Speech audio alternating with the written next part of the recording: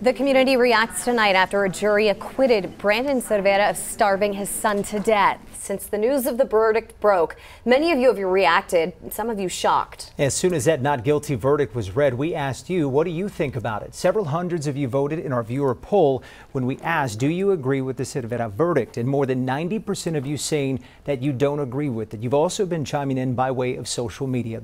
Sandra saying, quote, I don't know you, Benji. Rest in peace, but I wish could have helped you. It's so hard to look at your pictures. And Natalie was questioning the verdict altogether, even as it came back as unanimous as criminal trials are required to. Natalie saying, how was he found not guilty? Who did this to that baby?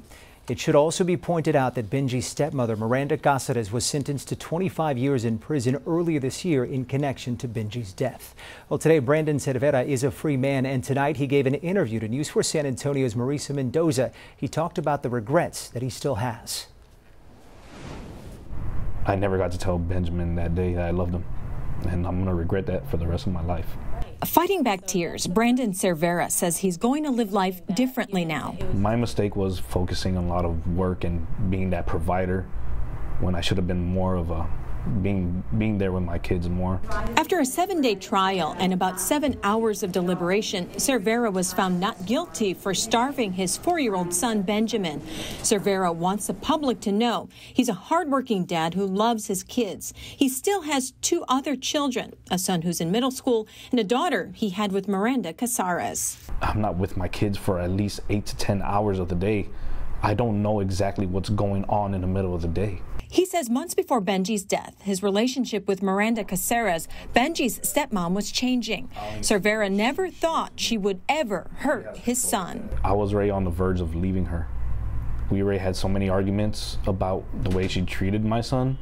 Benji fell victim August of 2021, and a jury sentenced Cáceres to 25 years in prison for his death. I got the call at 10:45 in the morning that my son was unresponsive. Then I drove like a madman to Santa Rosa, and at 11:32 is when they stopped working on him. There was this battle of wills between Miranda and a child with special needs, and she did something potentially to the child that we'll never know. Attorney Jody Sawyers says the trial should have never been about a father starving Benji. She says the locks shown by prosecutors allowed people to jump to conclusions. The fact that they're present doesn't mean they're used. And I think the state was using that as proof that the child had been deprived of food. But and it's not because he's not being provided food, it's that he had this excessive hunger. Cervera says he's in therapy and won't rest until he finds out how Benji died. Benji died in August of 2021. 6 months later, the Bexar County Medical Examiner's Office ruled his death as starvation related. From the newsroom, Marisa Mendoza, News 4, San Antonio. And late this afternoon, we did hear from the Bexar County District Attorney, who released a statement that reads in part, quote, we respect the very difficult decision made by the jury in this case. Our hearts go out to the family. This community will not forget his tragically untimely loss. Thank you for watching. Please like and subscribe to get all the latest news right here.